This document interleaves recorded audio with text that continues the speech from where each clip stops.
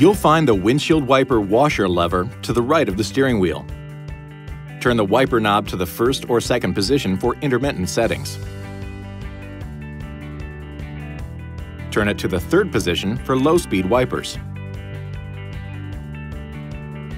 Turn it to the fourth position for high-speed wipers. Push the lever up to the mist position and then release it to activate a single wiping cycle.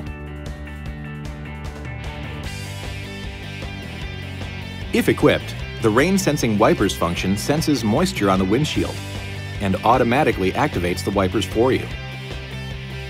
You can enable or disable this feature in your Uconnect settings and adjust the sensitivity with this lever.